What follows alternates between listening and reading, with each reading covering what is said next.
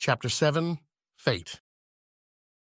Fate awoke to find himself sandwiched between crisp white sheets resting on a perfect mattress. He opened his eyes, turned to look at the glow flowing through the white curtains, and smiled. He loved hotels. This particular two-star hotel was at the edge of the downtown district. It was a common, past its prime, single-story string of rooms, arranged in a U-shape around a small parking lot. In short, it was not posh by anyone's standards. Lafayette Cordonnier, or Fate to his friends, loved all hotels and, due to his peculiar circumstances, didn't need to be choosy. For most people, getting the nicest or worst room in a hotel was a matter of chance. But for Fate, the nights were always quiet. The sheets were always crisp. The mattress was always just the right amount of firm. The shower was always hot, and the heater always worked perfectly. Fate threw back the covers and let the chilly air wake him. He made his way to the bathroom, efficiently performed his morning ablutions, careful to turn one way and then the other in perfect symmetry. This took no conscious effort on his part. By now, it was pure habit. Once showered, shaved, and dressed, he opened the outside door and greeted the day properly with a deep breath, having no idea what mysteries the day would hold. Fate was wearing his usual white suit and black bow tie. The extra-long jacket hadn't been fashionable since the late 1800s. His Van Dyke-style curly moustache and pointy triangle beard hadn't been seen for even longer. These odd features always drew unwanted attention, but Fate found that changing his appearance every 10 years to assimilate was just too exhausting. He had arrived in town the night before with no idea why he was there, why the coins had brought him to this place. He didn't know, and he didn't care beyond a mild curiosity. Fate was one of the rarest of human beings. He was a man without a care in the world. Fate looked left and then right, pulled a pair of tarnished coins from his pocket, and tossed them in the air. The coins each had a shiny silver bezel and chain. The chains were linked together by a swivel that allowed them the freedom to spin independently. As soon as they left his hand, the coins twisted and spun in each other's orbits. With a practiced hand, Fate snatched one at random while it was high in the air and brought it down for examination. Its twin dangled from its silver tether as he opened his hand to reveal the message. The red letters laid down in fine calligraphy on the face of the coin said, "Turn right."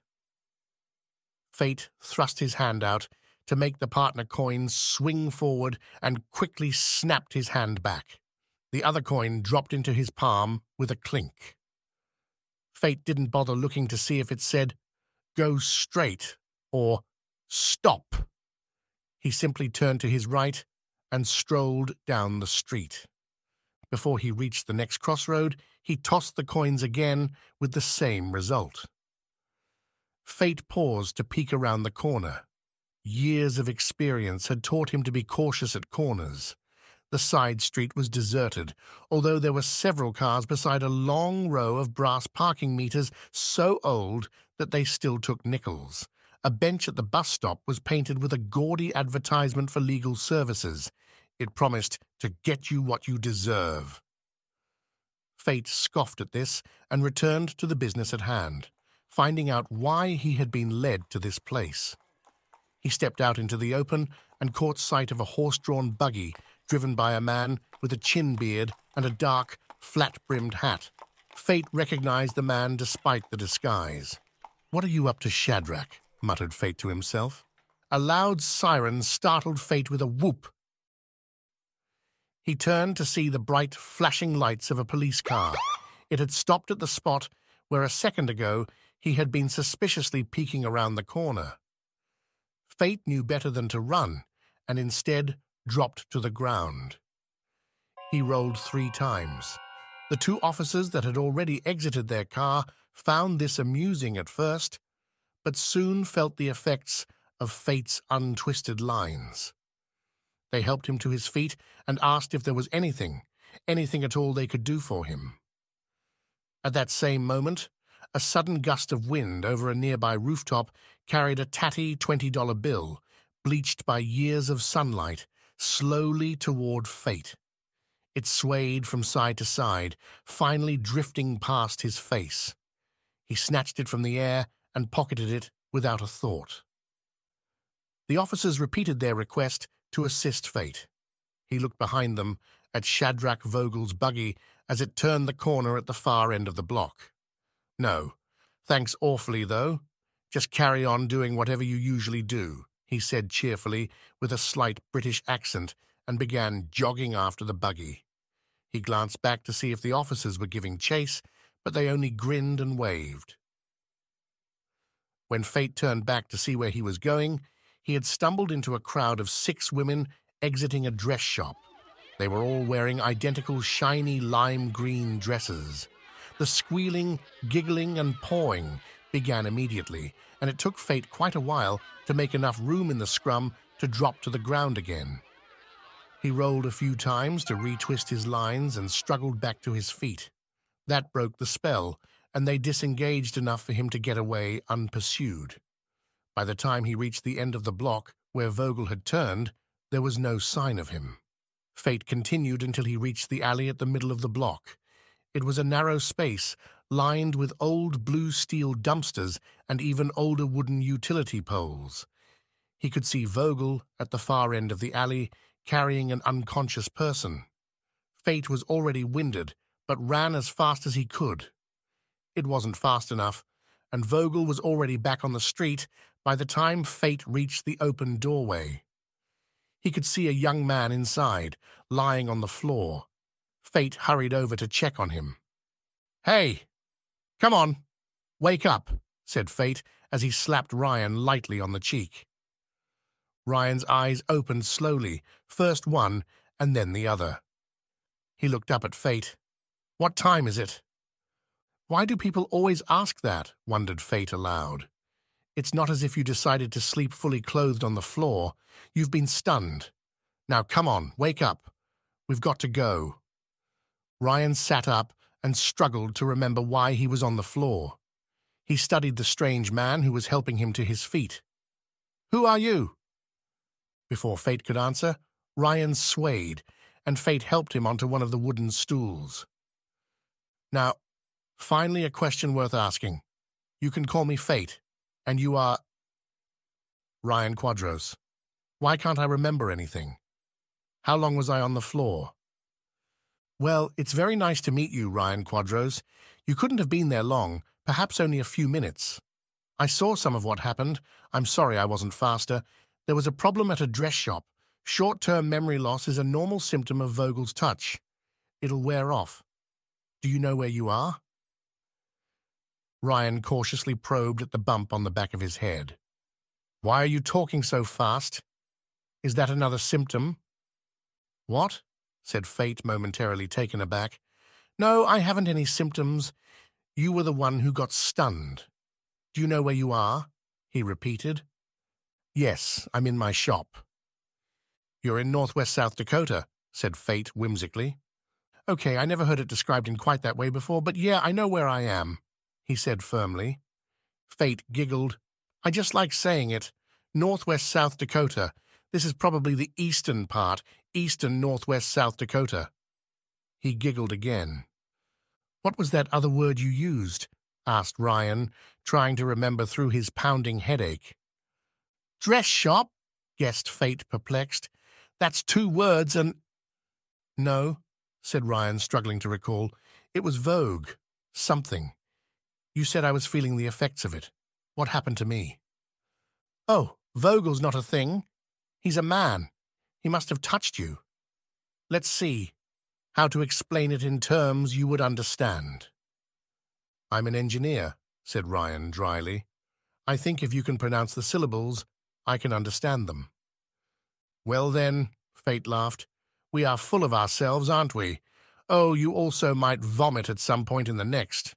He glanced at a wrist that had no watch and pronounced, 45 seconds. Ryan turned green, staggered to the corner, and emptied his stomach into the trash can. "All right, that's out of the way. Now, I'm going to speak some syllables. Ryan, who knows everything, prepare to be amazed. First, a rhetorical question. What do you think luck is? Random chance, offered Ryan absent-mindedly as he scanned the room for a bottle of water. Rhetorical, Ryan. You weren't supposed to answer, and you certainly weren't supposed to give an answer that is both wrong and boring. Luck is a moving target. Some days, you get the last donut. Some days, you step in dog droppings. Didn't you ever wonder why some days are lucky and others are? We need a word for the opposite of lucky. Unlucky? Said Ryan sarcastically. No, that's just a prefix. It deserves its own word. No matter. I'll tell you what luck is. He paused dramatically. It's the invisible lines. He straightened up and smoothed the front of his shirt as if the lesson was over, but Ryan showed no sign of understanding. The lines. You know, like fishing line, but too small to feel or see, Fate repeated. The 3 invisible strings that control how lucky you are? Ryan blinked slowly and shook his head. You really don't know any of this, do you? What did Vogel want with you? Anyway, the lines or strings or whatever go off in the 3 different directions. There's one for up-down, another for east-west, and of course north-south. I'm not using too many syllables, am I, Ryan the engineer, who knows everything? Ryan frowned. And as you move around in the world, they get all twisted up and around you and over you and under you like a straitjacket until you're so hopelessly tangled you'll never get untangled.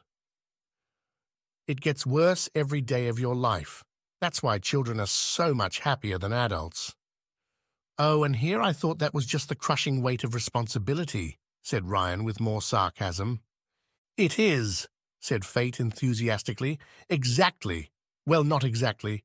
Responsibility is what comes from bad luck and bad choices. But what if you could untwist them? Ryan shrugged, finished probing the back of his head, and examined his fingertips for blood. You win the lottery? What? No, of course not. That's too random. Although I really should try that. Never mind. The man who attacked you, well, the man who probably just gently touched your shoulder, he's the opposite of untwisted. Untwisted? Ryan mocked. Worse, whispered Fate conspiratorially. His lines, he glanced to either side of the room before continuing, have been cut entirely. Now anything he touches breaks. Anyone he touches, Fate pointed to Ryan, he broke me? Okay. Well, that's all very fascinating, but I think I need to go home and lie down. So, he gestured to the door. You don't believe me. All right, fair enough. A demonstration, then. Fate produced an antique brass compass from his pocket. The needle settled down, and he stowed it away again before dropping to the floor with his head pointing northward. He rolled toward the east 3 times and jumped to his feet. There, that ought to do it, he said. Now, Ryan, what would you say if I, a total stranger, asked you to help me move into my new apartment? Would you consider helping? Absolutely, let's do it right now, said Ryan, feeling more excited than he had since he was a child. Well, now wait, said Fate seriously. Before you agree, you should know it's on the 2nd floor and there's no elevator. No problem, I'll bring some beer. And one more thing, Ryan. It's a small thing, but I feel I must mention it. I recently purchased a beautiful slate pool table. It may be a bit heavy, said Fate with a twinkle in his eye. I'll buy a truck, said Ryan eagerly. Let's do it right now. Oh, this is just sad, said Fate flatly. He dropped back to the floor and repeated his roll, this time in the opposite direction. What the hell? Whispered Ryan as Fate stood. Impressive, isn't it? It's like an instant celebrity fame thing. Real celebrities are immune to its effects, of course. Oh, and small children too. Nothing impresses them. It makes perfect sense if you think about it.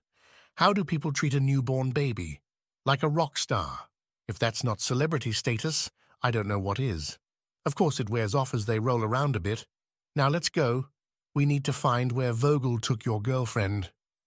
Fate rubbed his hands together. and headed for the front door. "Madison!"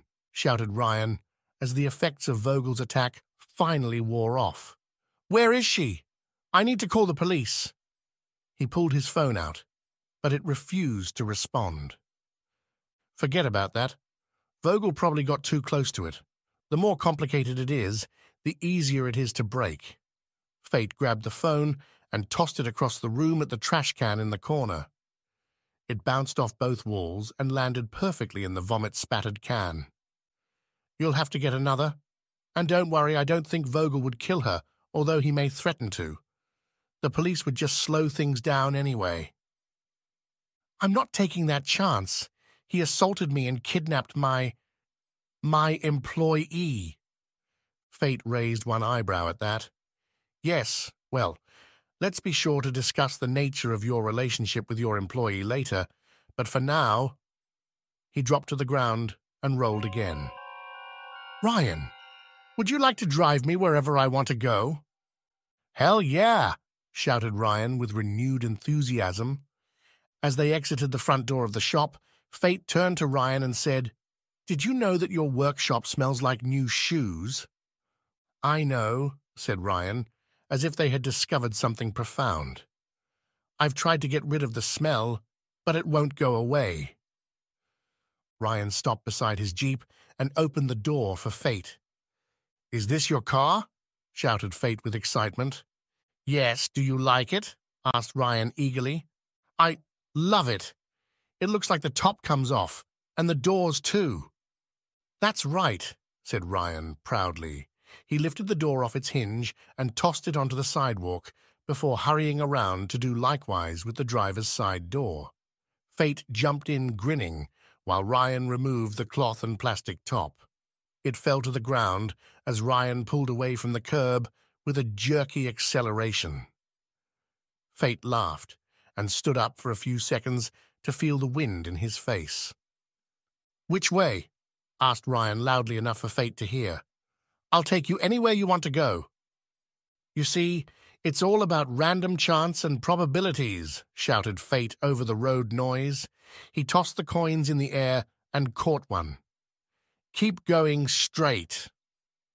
They were just passing the dress shop with the confused women in identical green dresses milling about by the front door. When they saw Fate, they screamed and ran after the Jeep. "Pay no attention to them," Fate assured Ryan. "It wears off in about an hour if I'm not around. I'm sorry I was too slow to help your girlfriend." He flipped his coins again, read the message, and shouted, "Straight again!" Ryan accelerated through the intersection as the light turned yellow. "I love Madison," he shouted, "but she doesn't know it." They were both grinning like madmen, Ryan from the effects of Fate's untwisted lines, and Fate from the exhilaration of the wind on his face. After several intersections where the coins had told them to go straight, Fate tossed them again and caught a different one. "Turn here," he shouted. "Which way?" shouted Ryan, still grinning. "Left." Ryan slammed on the brakes and turned. He was going so fast that the left side wheels slipped and threatened to leave the pavement. "This is rather more fun than I had expected to have today," shouted Fate.